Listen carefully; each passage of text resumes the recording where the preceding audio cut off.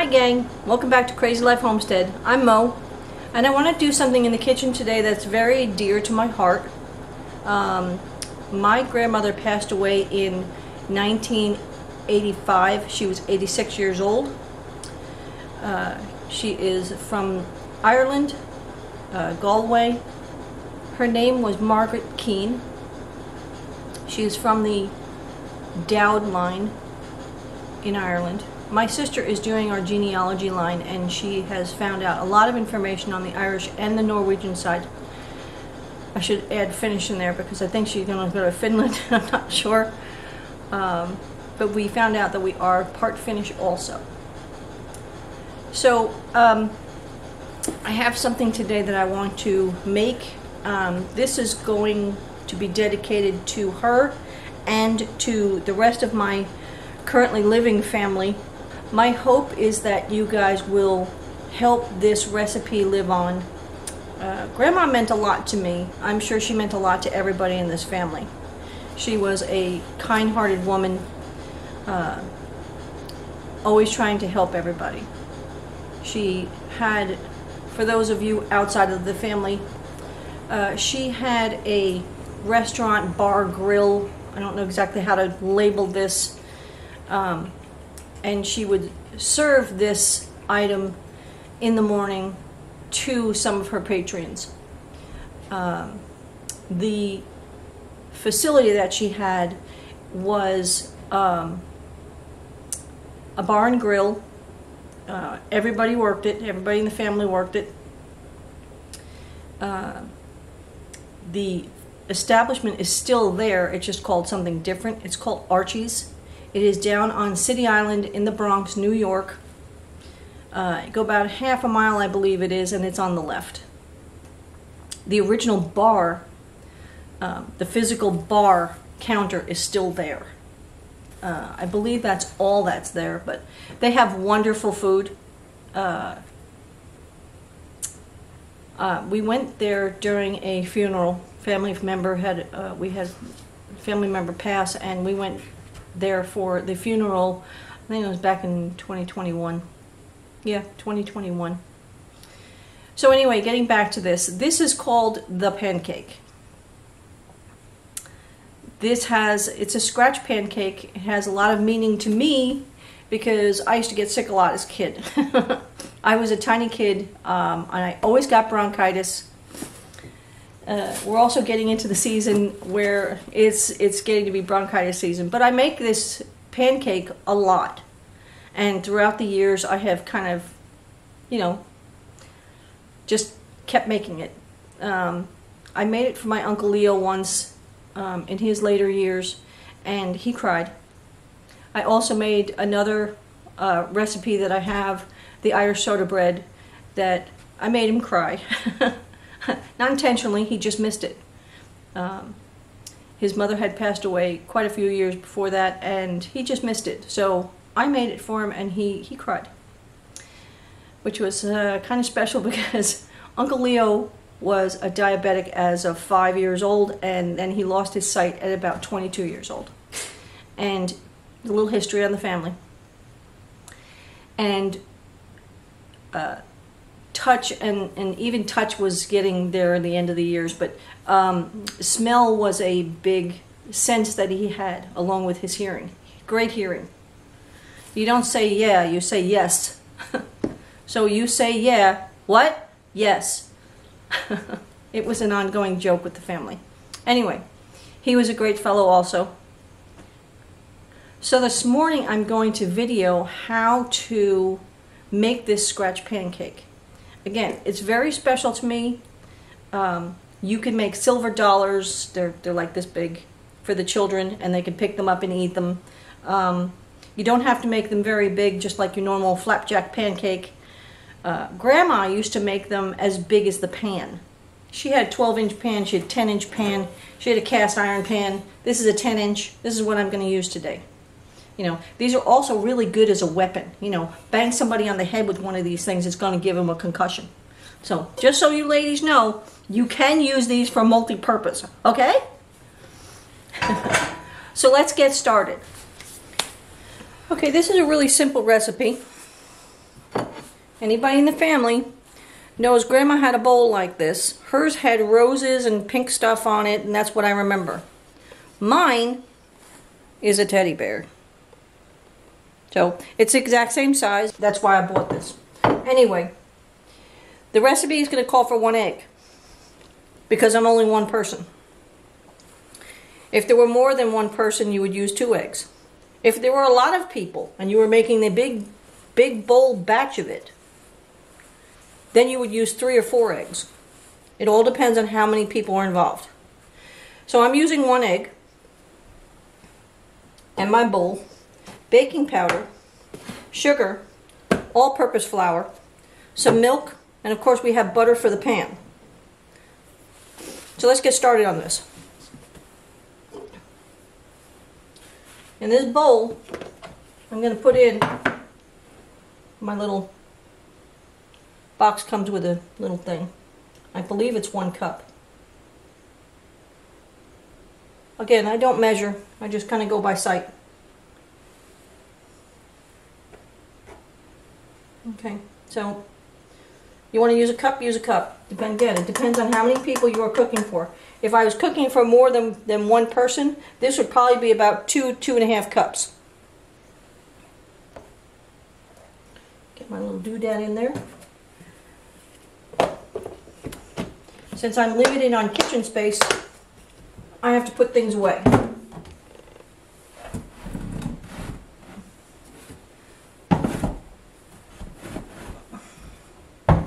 Which is what we'll do. Okay. In our bowl, we'll crack 1 egg. Let's do it the same. Now, if you know anything about Grandma, she tasted everything. So that's what we're going to do. You're not going to taste a lot of it. You're not going to get sick. This is about maybe a 1/4 cup of sugar. So you'll know that you've made it right. Use that spoon. When you taste it and identify certain things in the recipe. And I'll explain that when we get to that point.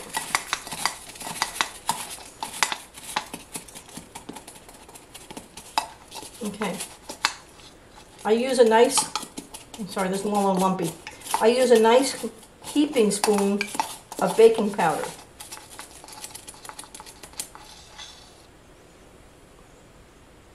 And it goes. Again, you will know how much after a while and you've cooked this long enough. Now as for the milk, we're going to gradually add the milk. Right now I need some liquid to blend all this stuff together. And I'll show you the consistency we are looking for. I don't know about anybody else, but you can use a blender. I'm using a fork. Only because that baking powder gets all over the place when you're mixing this in this size bowl. If you use a bigger bowl, which is fine, you can probably use a mixer and get away with it. Since I'm using this little tiny bowl, I am just going to use a fork. Now whenever you got sick and you were sent down to Margaret King's house,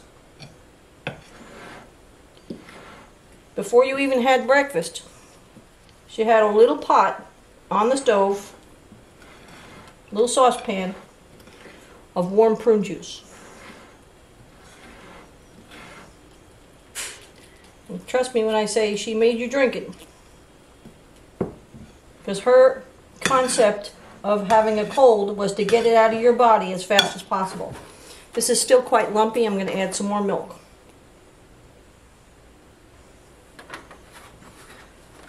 It'll probably end up to be about 1/2 cup, maybe a little more.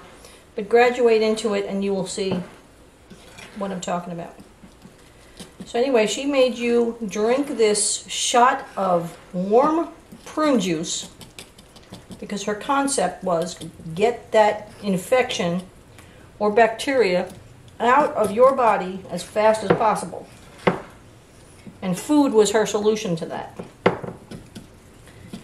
Because it went in and it went south. And that's how she interpreted getting the sickness out of your body. Now, she was old-fashioned. She was from Ireland. I believe, Marianne may correct me, my sister Marianne, because she is doing the line on genealogy, that Grandma and Grandpa Keene came over to America in the 1920s.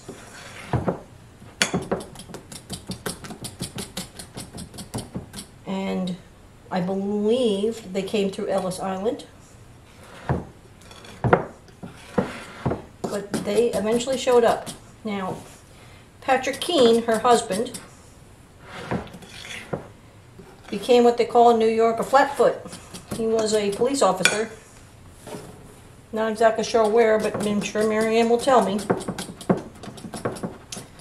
Had to be in the Bronx somewhere. But as you can see, I'm still whipping this pretty good.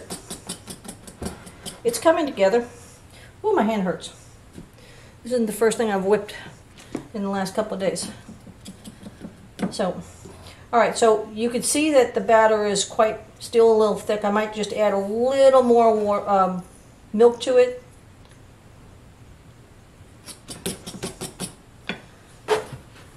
Just a tad, not much.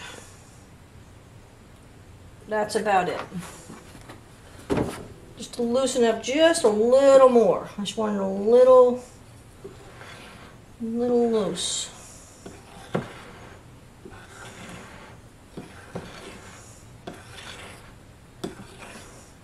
While that's going on, let's turn our stove on. Now we're going to let this batter rest. Also, the liquid in this is going to activate the baking powder that I'm using. Now, Grandma, Margaret, said there's one thing you have to remember. You paying attention? One. You ready? This is it. This is the secret. This is the total secret that you have to remember.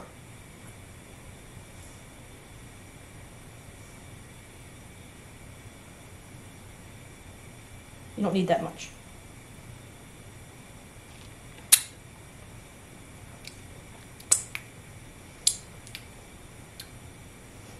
Now I taste the sweet. And now I'm tasting the popping. So now that this is active, the baking powder is active in this, this is going to bubble. Kind of like sourdough bread. It's going to bubble in here, which is what we want, because we're going to bubble in that frying pan over there. So I'm going to put this aside.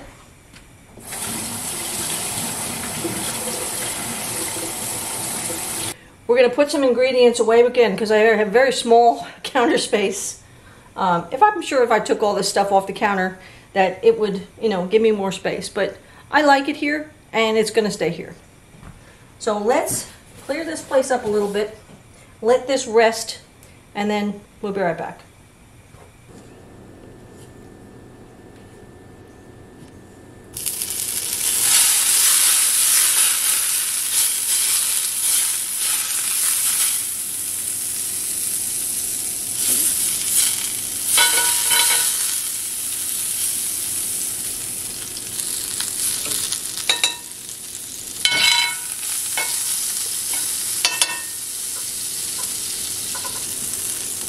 Here we go.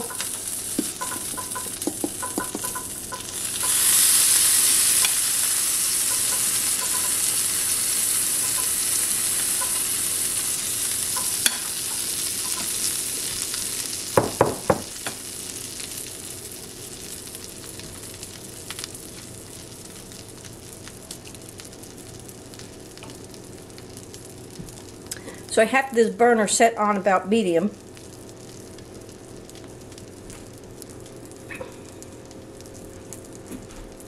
There's a reason why you're that close.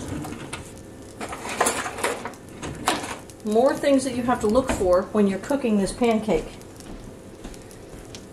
It's going to bubble.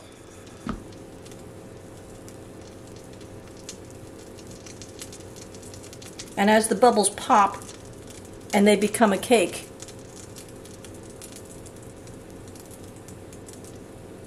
you'll know that your pancake needs to be flipped. There's also another thing that you'll look for is that the rim of the pancake will start to turn brown. So the sides, the edges are turning brown. We got good bubbles going on here. It's quite thick, so I'm going to flip it because it'll cook on the other side also. Very simple. 1, 2, 3, up and over. Very simple. It's not that big. Just 1, 2, 3. Don't move your hand too much. Just lift it, turn it. Oh, that spatter looks really good. It's starting to smell like Grandma's house. Margaret lives. So you know, Margaret lives. She lives in all of us. I'll probably turn that pan off because it's already hot enough. And it'll stay hot for quite a bit.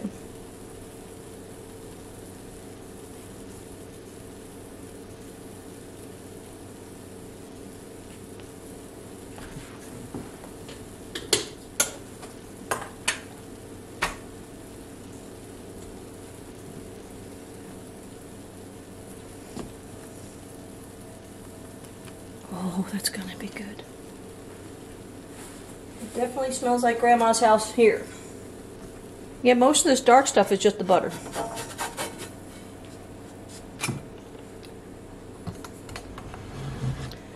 There you go. One pancake with some grizzle. And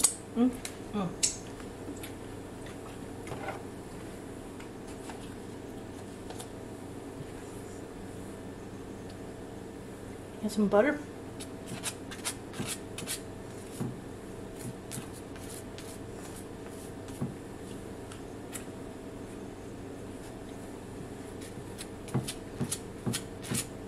You can add syrup, you can add jellies.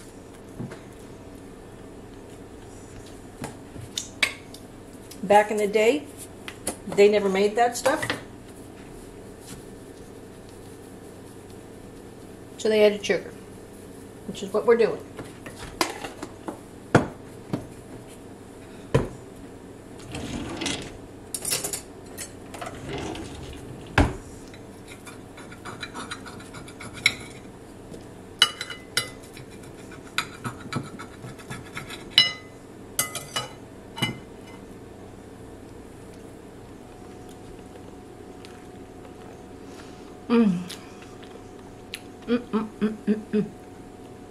Don't forget your hot tea with milk and sugar.